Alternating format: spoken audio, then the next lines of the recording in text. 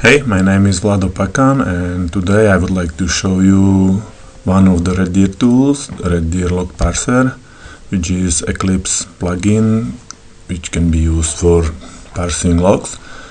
First step is to install it, so this is located on the RedDeer update site and under the RedDeer tools category here.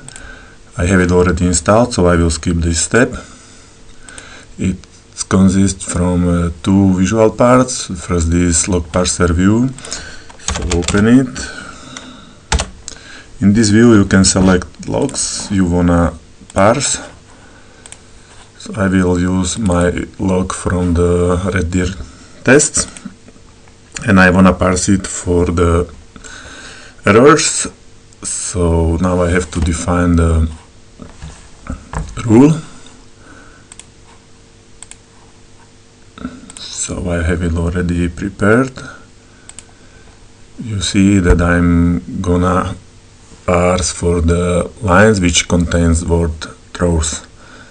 Okay, so just double click on the log, and now you see log opened in the log parser editor. It has two tabs.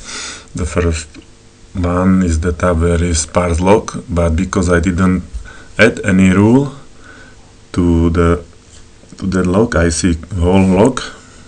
So let's define a rule. So you have to select the rules you define in the preferences, and again double click on the log, and now you see the log is parsed and I see only the lines with the throws, and now you can see that I have 4 errors in the log. But this is not enough for me. I would like to see more context for these lines, so I will modify the rule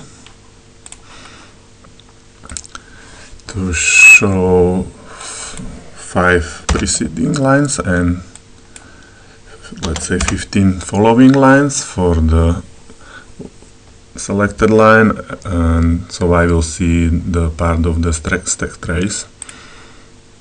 Okay,